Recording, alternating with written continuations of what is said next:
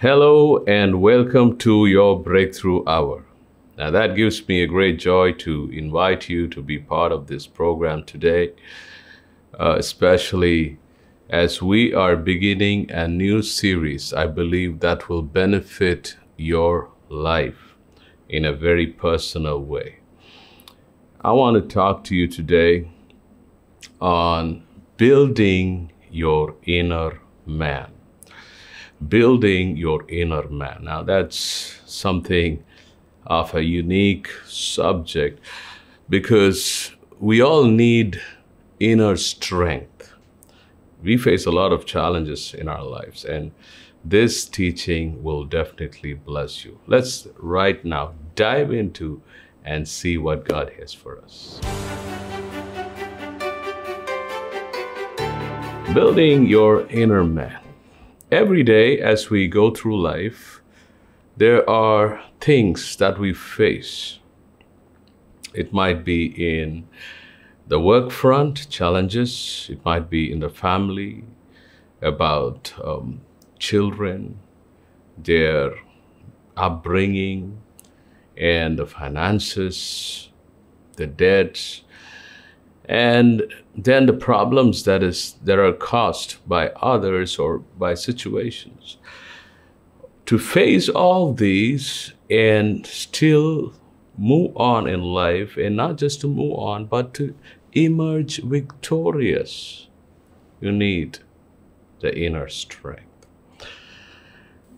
And that is why we're going to see this series, and it's all about building up your inner strength, inner man. Ephesians chapter 3, verse 16. Paul prays a beautiful prayer, Apostle Paul. And part of that prayer is in verse 16, that he would grant you, that is, God would grant you, you means you and I, according to the riches of his glory. So God has riches. He's a rich God. He's a super abundant God, the King of all the universe. To be strengthened with might through his Spirit in the inner man. Paul prays to the church at Ephesus. His desire for them was that they would be strengthened. My friend, my brother, my sister, God wants you to be strengthened by his Spirit in your inner man. Praise God. Maybe you feel so low today emotionally, or downcast because of whatever that's been happening in this season of your life. And God is right there. He's just reaching out to you and say, I want you to be strong inside. Because much of our victory is dependent on the strength inside of us than even what we see outside. Hallelujah. Maybe sometimes even when someone feels a kind of infirmity physically, or the situations are hard, when the inner man is strong, then they are able to forge ahead, break through the barriers, emerge victorious, accomplish what God has concerning their lives. And when I talk about that, I'm talking about you. That is you. God wants you to become strong so much in your inner man that you will forge ahead no matter whatever stands on your way, and you will break through and you will emerge victorious and still accomplish the purpose of God in your life. Somebody said an amen. Now, inner man, what does inner man stand for? Basically, it talks about what the part of us that is not visible to the human eye. Let's go to 2 Corinthians chapter 4, and let me read to you from verse 16. Therefore, we do not lose heart. Look at that. Look at that. Therefore, we do not lose heart. I tell you, you will not lose heart. I tell you, you will not be discouraged. I tell you, you're not giving up. I tell you, you're not quitting. And that's why this program is on your way. And God's reaching out to you even right now. And then he says, Apostle Paul says, even though our outward man is perishing, yet the inward man is being renewed day by day. So he talks about two men. One is the outward man, which is the physical man, the physical appearance, that which is seen by the eye, the physical eye. And that is the body. So he says, even though our outward man is perishing, because in the same chapter, Paul talks about the kind of hardship that they had to go through for the cause of Christ and serving him. And he tells about that in verse 8. We are hard pressed on every side, yet not crushed. We are perplexed, but not in despair. Persecuted, but not forsaken. Struck down, but not destroyed. My. Amazing. So he says, we are hard pressed on every side, yet not crushed. So physically, they are under attack. Emotionally, they are under attack. Or perplexed. Now, perplexion that does not happen in the body. It happens in the mind. Persecuted, but not forsaken. Again, persecution, the body and mind. Struck down, but not destroyed. Physically hit in life, but not destroyed. Why? Now, this is the outer man going through all these hard times. But the inner man, he talks, in verse 16, that is renewed day by day, is what is not seen. And that is your mind and your spirit. Your mind and your spirit. So you need to always remember that, I keep on giving this equation to myself. I am a spirit. I have a soul. And I live in a body. Body is that which is the outer man. So spirit and soul, and the mind is part of the soul. The mind is the power to analyze. So spirit and soul is the inward man. So Paul writes, in the inward man, we're renewed day by day. Our mind is renewed day by day. Why? Because the Spirit of God, he strengthens us by his might in the inward man. Hallelujah. Praise God. God wants you to be strengthened in your spirit by his Holy Spirit, that nothing can literally crush you. Like what Paul says, you may be hard pressed on every side, but you will not get crushed because you're strong inside.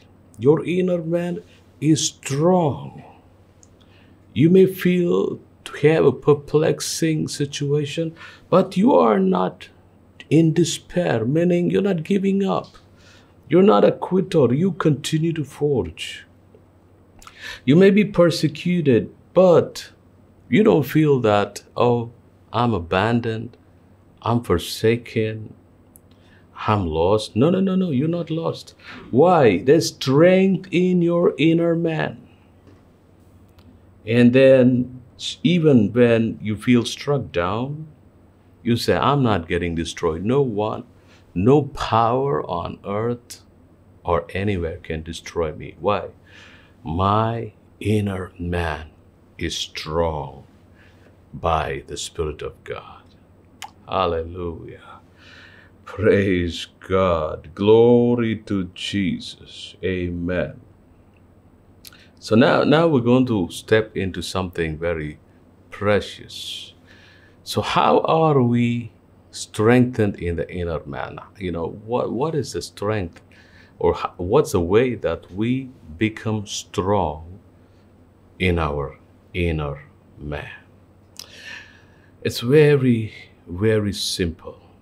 When someone gives their heart to God or heart to Christ, when someone receives Christ in their heart, when someone puts their faith upon Christ, something very, very, very powerful happens. We'll go to John, the Gospel according to St. John, chapter 1. Oh, this is so beautiful. And it's verse 12. Jesus tells of what happens when you put your trust on him. I'm going to read, from verse 11 onwards. He came to his own, that is, Jesus came to the Jewish people, and his own did not receive him. We know that most of the Jews, they rejected him. They rejected him as the Messiah. But verse 12, but as many as received him, everyone who has received Christ as the Lord of their lives, meaning those who have put their faith on Christ, to them he gave the right. The right means the authority, the power to become children of God to those who believe in his name. Now, that is an explanation of to receive Christ means to believe in the name of Jesus, in the person of Jesus. So the power to become children of God, it simply means that you are born into the family of God as his child. Now, in other words, you are born out of God. When you believe in Jesus, you are born through God. You're born from God. Oh, my. This is powerful. I tell you, you are a product of God. Now, that doesn't happen in your body. When you put your trust in Christ, it happens in your spirit. Your spirit is born of God. I'm going to go show you scriptures. We're just talking about the way how you can have strength in your inner man, which can actually make you a overcomer. Okay, let's continue to read John 1 and verse 13. Who were born not of blood. Now that is, being born of the blood is the first birth that you born to an earthly mother. Nor of the will of the flesh, again, earthly father. Nor of the will of man, that is the earthly parents, but of God. Hallelujah. Hallelujah. We are born of God. We are born from God, through God. And that happens in your inner man when you put your faith on Christ. Jesus continues to amplify this reality, this truth. John chapter 3. Oh, we're learning something. This is going to bless your life, my friend. This is going to bless your life. John chapter 3. Here is Nicodemus, elderly, teacher, a Pharisee of Jewish law.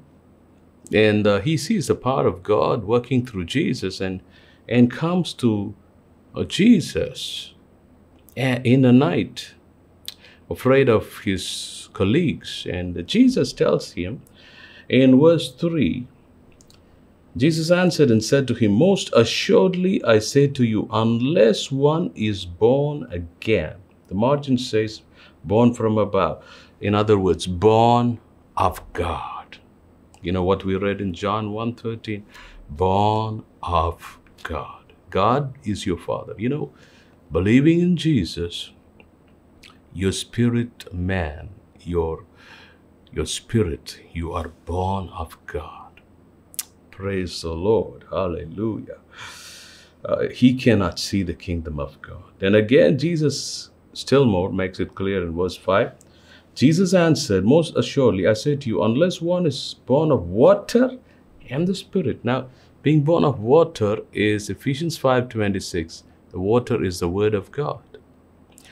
When you heard the gospel, now gospel is God's word, and you believe the gospel, the Holy Spirit does a mighty work in your spirit. You know, the word of God is the seed of God. Seed is a mango seed produces a tree bearing mango fruits. The seed of a lion produces a lion cub through the lioness. So the word of God, the gospel, is the seed of God. And when it fell into your heart, the Holy Spirit literally worked in your spirit and transformed your spirit man into a new creation. That's what it says. John 3:5. Most assuredly I say to you, unless one is born of water and the Spirit, he cannot enter the kingdom of God. The kingdom of God is the family of God. All right? So a kingdom of lions is a family of lions, right? A garden of mango trees is a family of mango trees. So when you believed in the word, when you responded to the gospel, when you do that, your spirit is born of God, meaning your spirit is, can I tell it this way? Your spirit is transformed. Hallelujah. A technical name of the present times is your spirit is cloned. Oh, hallelujah. Your spirit is cloned to become, all right, a child of God. Meaning you're born into the family of God, carrying his attributes, his characteristic. You know, when a child is born, people say the nose is like the dad's, the ear is like the mom's. Obviously, it can't be like someone else because the seed of the father been sown into the mother and the child is born. So through the word and the spirit, you are born of God. And this is salvation. Oh, this is awesome. This is awesome. Verse 6, Jesus says, that which is born of the flesh is flesh. Now that is the physical birth. And that which is born of the spirit is spirit. That is the spiritual birth, which happens when you put your faith on Christ. And verse 7, do not marvel that I said to you, you must be born again. Now that is the born again experience. You are born from above. Hallelujah. Praise God. Now, how does your spirit man look like when you are born of God? It looks like the Father. It looks like God himself. And the life that you have in your spirit is no more human life. I'm telling you, your spirit man has the God life. Oh, are you excited? I'm excited. Your spirit man has the God life, the God kind of life. It has the essence of God. It has the attributes of God. Praise the Lord. You are transformed in your spirit into a species of God.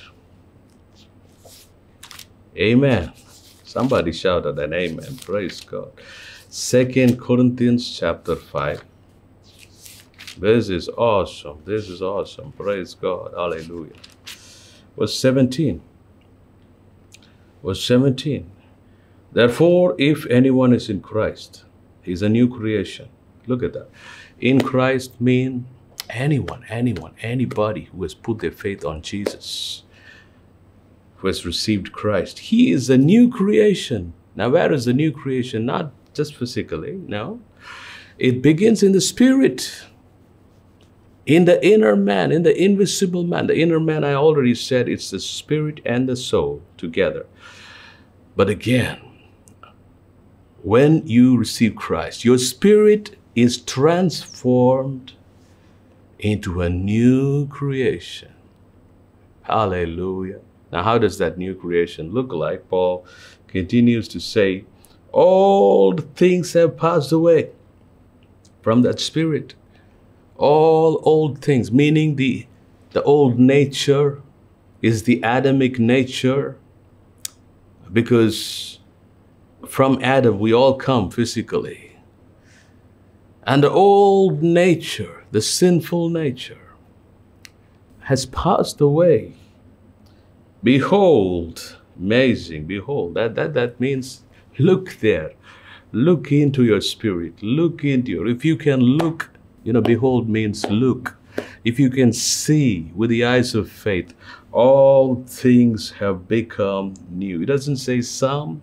It doesn't say most of the things. It says all things. I mean, from the crown of the head to the soles of your feet, of your spirit man, it's completely become new. It has a new nature. Whose nature is that? God's nature. Whose nature? Whose likeness? Christ's likeness. That is your spirit man. Praise God. What an awesome thing to get saved. Now, even when you realize this, it gives you a lot of strength, inner strength. I'll just explain it to you in a moment. First, let's read verse 18, the first part of it. Now, all things are of God. So Paul writes, behold, all things have become new. So this all things, that is every part of your spirit man. Your spirit man has a few parts in it. It has the conscience. It has the intuition. It has what is called the union with God. Amen. So all these things reside in your spirit. The intuition, the union with God, the conscience, right? All these things are in your spirit man. Now, all these things are of God. Now, these things have been reproduced, transformed into the likeness of God, meaning the consciousness in your spirit is you feel like you are a child of God. You are God conscious, rather situation conscious. You're God conscious. God is a victor. God is not a failure. God is a success. God is not a quitter. God is healing and health personified. He is not a sick God. God is powerful. He's not a weak God. He's almighty, in fact. God is all wise. He is not a folly God. No. God is wealthy, the King of all the universe. He is not a poor God. And your conscious, your consciousness has become that way because all things in your spirit are of God. It is from God. Hallelujah. I believe you're excited about this. I believe this is bringing strength in your spirit, man. And you feel so strong. You feel so toned. And that mountain, whatever had been like a mountain before you, now it's just like nothing. It's like a small pebble, a small grain of sand, because you know that in your spirit you are born of God. All things are of God. Hallelujah. You're a new creation. You're a new creation. Praise God. Hallelujah. Amen. So this happens when you put your faith on Christ. Praise God. And when Paul says all things are of God, the spirit man receives certain things. Because, it's like when a child is born, all part of the child is from the parents. The nose, as I said, like the dad. The ear, like the mom. That athletic nature, like the dad. Maybe that patience and calmness, like the mom. That height, like the dad. Maybe that way of being soft and gentle in speech, like the mom. All things are of the parents for the child, right? Not just the physical part, but also the attitude-wise, the genes, the DNA, right? So when you're born again and your spirit is born of God, every part of that spirit man exactly resembles like God. Hallelujah. That's the power of the gospel. That's the power of the Holy Spirit that is at work. That is why salvation is not a, light experience. No. It's the greatest experience, right? So all things, we're going to talk about this all things in the days to come. What are all the things that are from God manifest in our spirit man? Because that's going to give you power. So now we are going to pray. We're going to continue this teaching in the weeks to come. I tell you, this is going to be a blessing to you. I tell you, something great is going to happen. You're going to be built up in your inner man. Are you ready for that? I know you are. But if you have not yet had the experience of receiving Christ, which is step number 1, to be born again, and your inner man, your inner spirit, to be born of God, to be transformed into the likeness of Christ, to experience the God kind of life. Jesus said, the thief comes to steal, kill, and destroy, but I have come that they may have life and have it abundantly. John 10 verse 10. God wants you to have that life. All you need to do is just pray this prayer after me in faith. Speak it out. Say, dear Lord Jesus, thank you for loving me. Thank you for dying for my sins. I repent of my sins. I invite you into my heart. Come into my heart, Lord Jesus. I receive you. I receive my forgiveness. I surrender myself. Be Lord of my life. Amen. If you have prayed that prayer, I want to give you the good news that you are born again. Your spirit is born again, because the word says, as many as have received him, meaning those who have believed in his name, Jesus Christ, they are born of God. They've been given the power to become children of God. You are part of God's family. Welcome to the family of God. Your spirit has the life of God in it, and you're strong in your inner man. Praise God. If you've done that prayer, do write to us and let us know how this has been blessed. This program has been a blessing to you, and we would glorify God together. Now I pray in Jesus' name, Father, everyone who's listened to your word, received your word, and prayed the prayer, I pray your power will take over their life. May their spirit be full of God consciousness, that every mountain before them will flatten out by the power at work in them, because they are a new creation. God cannot be overcome. They cannot be overcome. As God cannot be defeated, they cannot be defeated. As God cannot be a victim, they can no longer be a victim to their past or anything that is harassing them. I declare and decree their freedom and liberation now in the name of Jesus. Thank you, Father, for it is done. Amen. Praise God. I'm so excited that we connected today. I'm sure you are too. May God bless you. Do write to us. I'm looking forward to hearing from you about how this program was a blessing. And I'll see you next week. Till then, God bless.